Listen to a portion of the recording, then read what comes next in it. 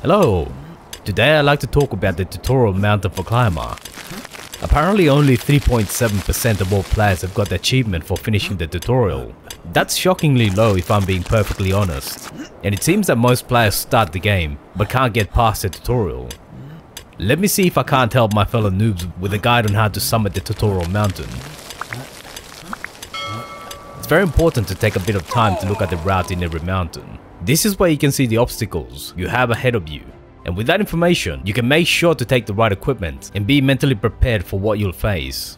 We'll have to go over a few rocks early on. The numbered entries on the right tell you extra details about the path.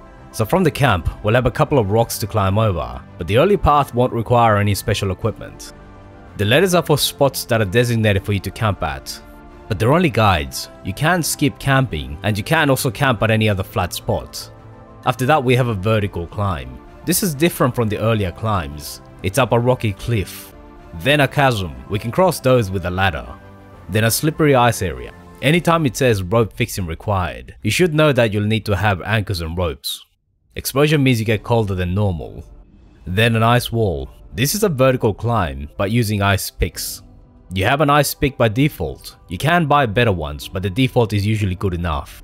You might run into falling rocks while climbing though. And after that, the summit. The early missions will force you to take some basic gear, so a ladder for the chasm, ice screws and ropes, some basic clothing and food to keep you alive. Pick your sponsor and continue on. We're just going to go with the required items, they're good enough. You can right click to automatically equip things.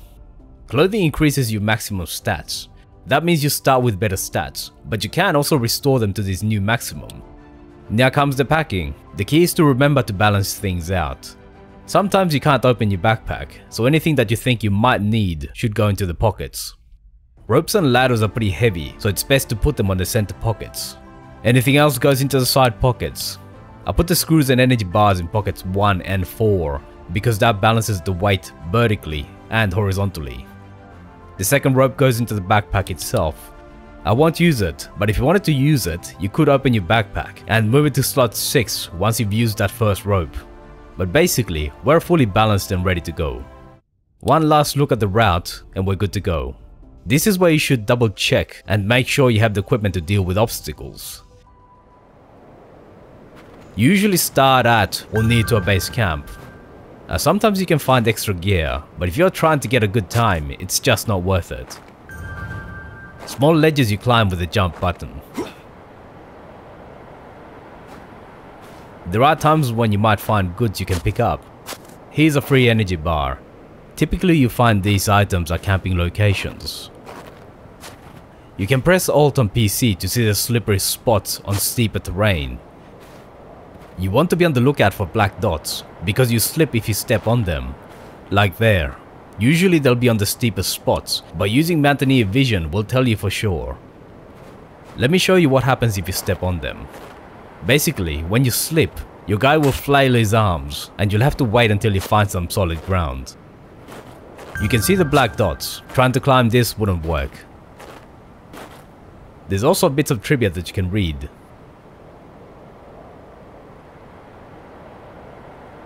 This is a second climbable ledge. You can also open the map with M on PC to see where you are. Jump to start the climb animation. You can also jump onto small ledges to save a bit of time.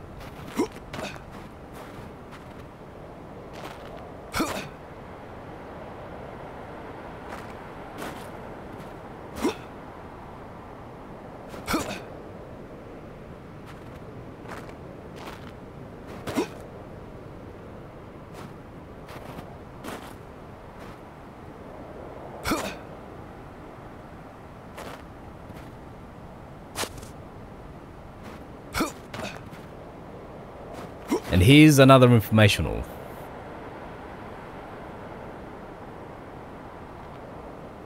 Let me show you the most optimal path for this spot. You want to avoid the climbing animation as much as possible. Make sure you have enough energy before climbing. You can eat while climbing though. Vertical rocky climbs are about picking handholds. Look for the green ones, but sometimes you won't be able to avoid the reds.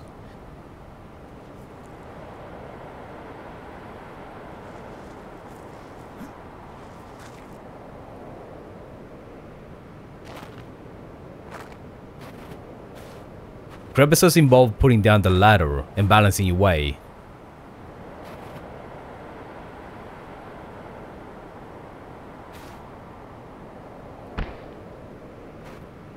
The game is leaning me to the left, so I'm pressing E to lean back to the right. If you wanted to, you could leave the ladder behind because there's no more crevices going forward. This is the slippery ice area. You'll have to use mountaineering vision because it's difficult to tell by eye where the slippery areas are. Go as far as possible, then plant the ice through.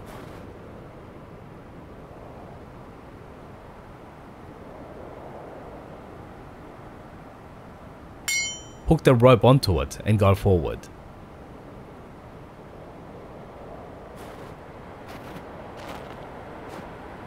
You'll need a second ice screw to get onto solid ground.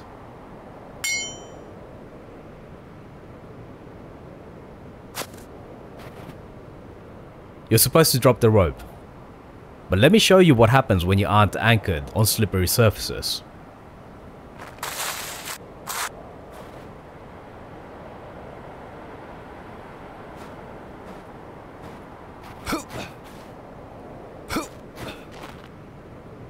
You have to pick up the rope again to cross.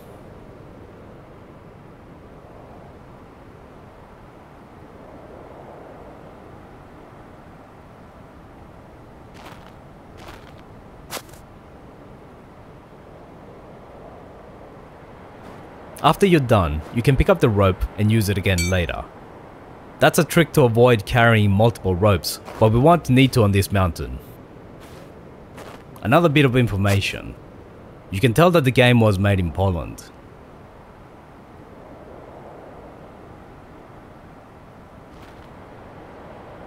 You can also move items from the backpack to free pockets if you want, but you should also move things as needed to maintain a balanced load. Always a good idea to check on your vitals before starting a climb. In this case, a few energy bars should get us to the top.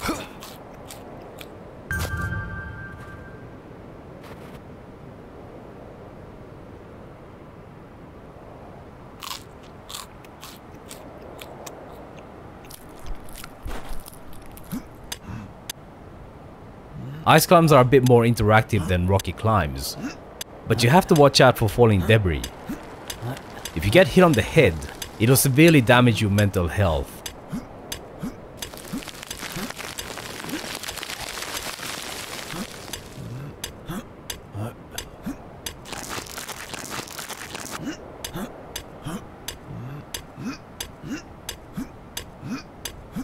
The top is tricky, and there's a slippery area just before the summit.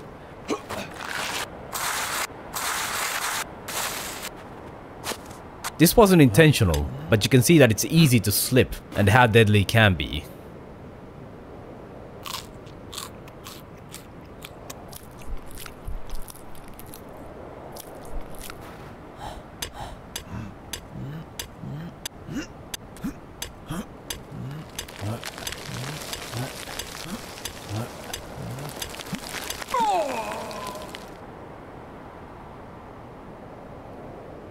We get checkpointed to the summit, but if you look at the lip of the climb, you'll see a bunch of black dots.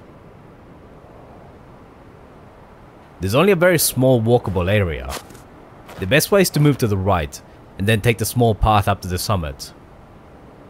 Once you know the right spot, jumping is the safest way to get up there. In this case, we lost a lot of time looking at things and explaining. The fall from the summit also lost us a few hours, and technically speaking we'd be dead. But the game does allow you to fail up to 3 times before it fails the climb.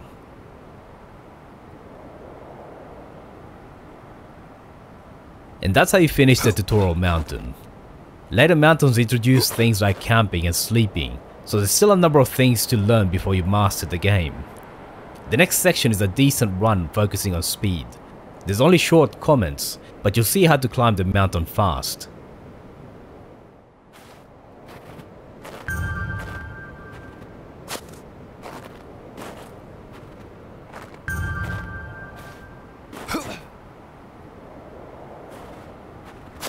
Ignore the energy bar, we have enough already.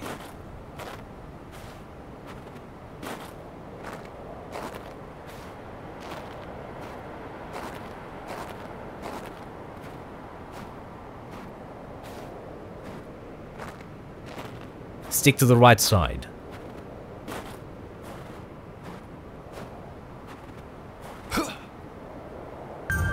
Jump onto the smaller ledge, then climb.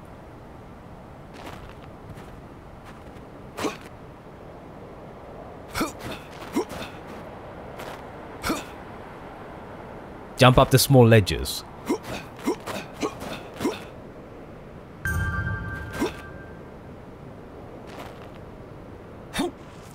You can just go straight up this cliff.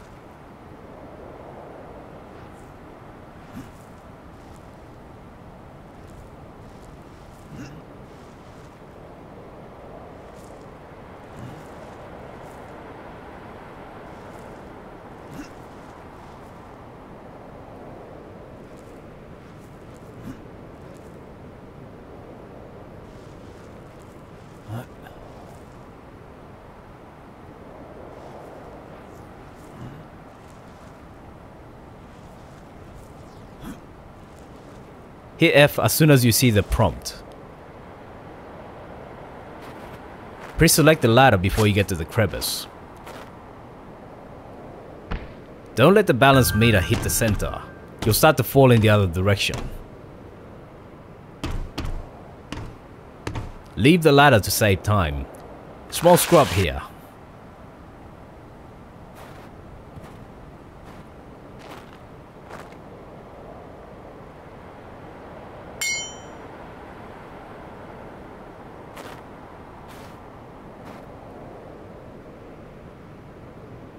Leave the rope once you're out of the ice. Eat a bar or two, but mind the timing.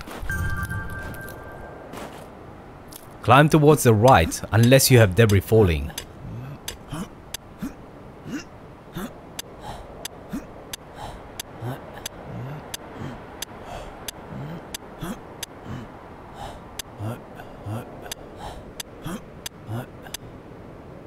Then jump onto the rocks, and you're done. My best time is 7 hours and 44 minutes. When I got it, it was the best time on the leaderboard, but since then a couple of people have beaten it. I'm guessing they found a couple of shortcuts. It might take you a few times to beat the mountain, but it's definitely doable. Thanks for watching all the way to the end. Let me know what you thought about it in the comments. Feel free to leave a like, subscribe and hit the bell button to be notified when new videos come out. See you soon.